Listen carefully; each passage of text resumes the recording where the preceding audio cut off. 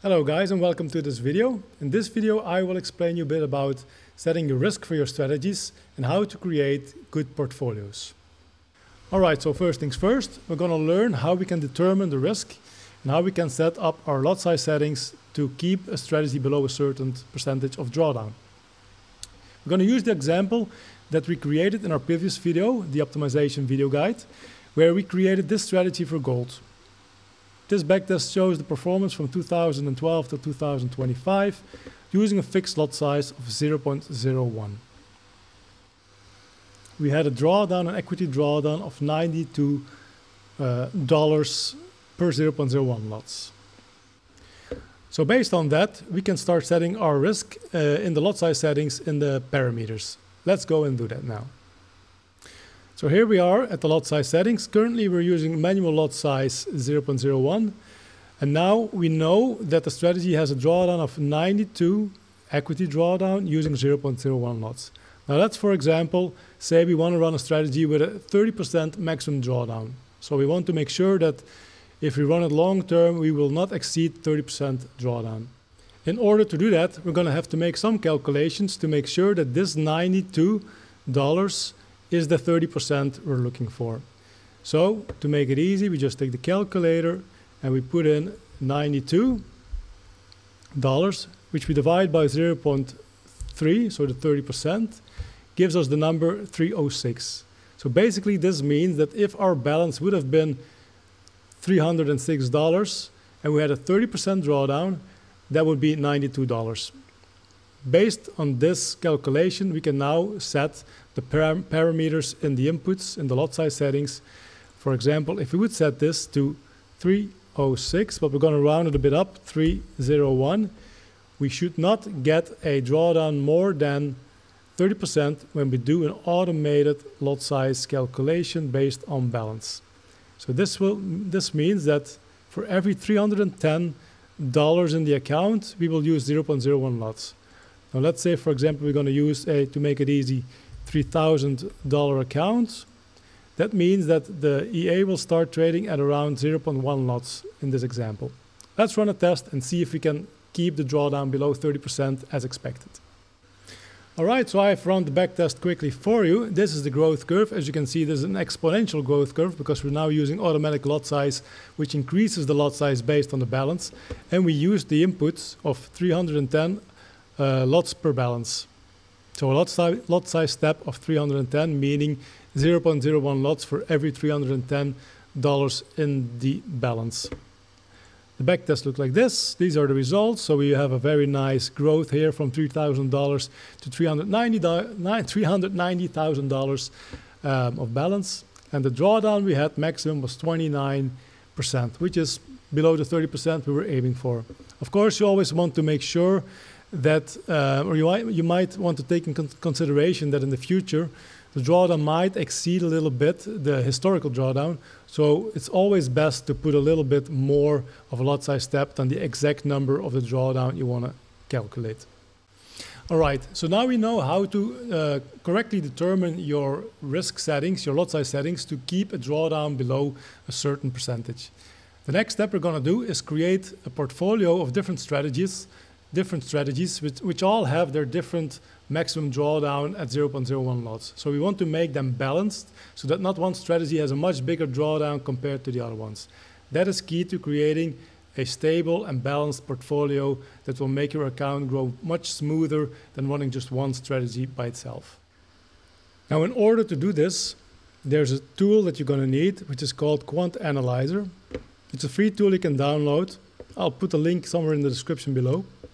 And with this tool, we can upload different strategy tester results from the backtests and compare them.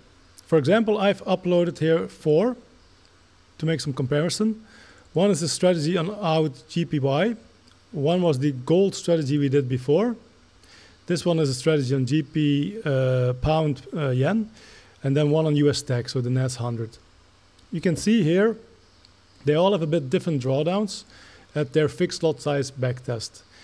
These first 3 were done at 0.01 lots, and US Tech was done, if I don't mistaken, at 0.1 lots, because the US tech has a minimum lot size of 0.1 lots. So what we're now going to try to do is make that their drawdown is balanced. In this example, we're going to aim for a drawdown of 300. So we're going to make some calculations for each one so that they all end up with about the same drawdown, which will make them more balanced in a portfolio. In order to do this, this Quant Analyzer has a nice feature where you can adjust the lot size. So this was trading on 0.01 lots. And you could do a what if selection here, and we can change the lot size to 0.02. We create what if alternative. So here we can see the original AUGPY strategy, and this one is the one running at 0.02 lots, which has the double drawdown, of course, as the original one. I'm going to do the same for the gold one. Let's call it gold. It's easier to remember. So the gold one is a drawdown of 92. We want to aim for around 300, which would mean we do times 3, basically. So we're going to run at 0.03 lots to adjust this to the same lot size. Create alternative. So here we have that. You can see these have now about the same drawdown. The next one was GBP yen, which has a drawdown at 0.01 lots of $74. So to get it to around 300, we're going to do times 4, which means 0.04 lots. There we go. And then the last one is US Tech, which has a drawdown of 51, but it's running at 0.1 lots. So in order to get this to 300, we have to go to 0.6 lots. This will be a little bit above 300 drawdown, but I mean, it's okay. It's all close by. It's never going to be perfect. All right. All right. So now we have the 4 strategies adjusted to a drawdown of around 300. This 277, 308, 298, and 281. So these are more balanced in drawdown, which means that if you combine them, there's not one of them going to stick out in drawdown periods. And this will make a smoother portfolio. Let's create the portfolio. This is an old one. And this would be the portfolio. You can see the combined drawdown of running all four, is $370, while the individual drawdowns of each strategy was around 300. So you can see that it's not 4 times 300 if you make a portfolio of different strategies. Of course, this assumes that the strategies are not too correlated. If you're going to make, let's say, 5 strategies on gold and they're all a bit the same in equity curve, of course the drawdown period will be bigger if you combine them. But in this case, it's very nice. 370 drawdown for 4 strategies instead of 300 for 1 strategy only. And you should also have a growth curve which is more smooth, which you can see here, than the individual strategies themselves. All right, and then the final step in this process would be that we have to determine the lot size settings for each strategy so that we can maintain a overall drawdown of, let's say, 20% in this example. So we want that this portfolio, which has a drawdown of 370 within the individual lot size settings adjusted like we did, but then we want to automate it so that this $370 would be 20% no matter which account size you run it on. And in order to do that, we're going to have to make some calculations again.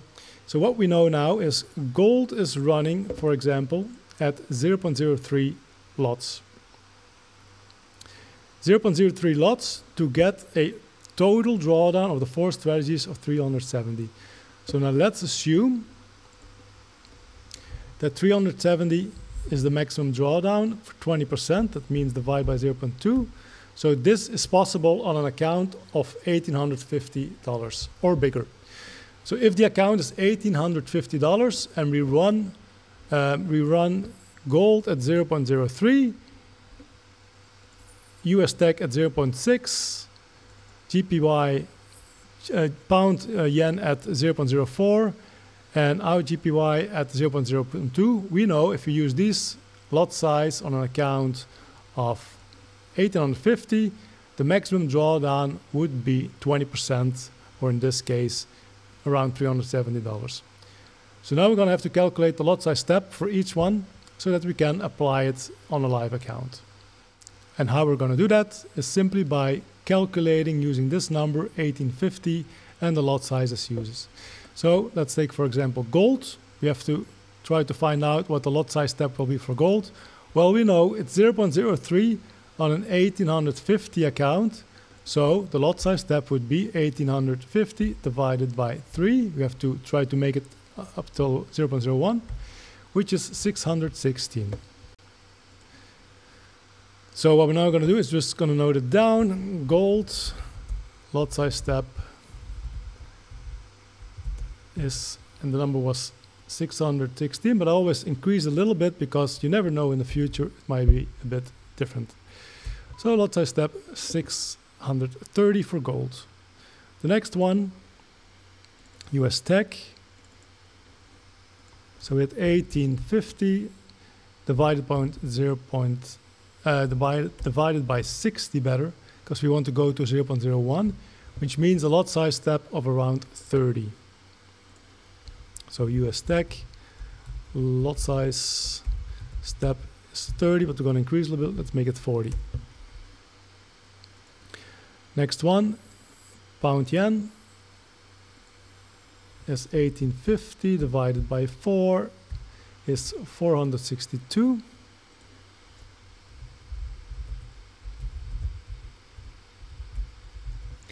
Let's make it 4080. Then the last one, out yen, is 1850 divided by 2 is 925. 925, so let's make it 950. So now we know for each one what lot size step we're going to use if we want to run the 4 strategies on one account.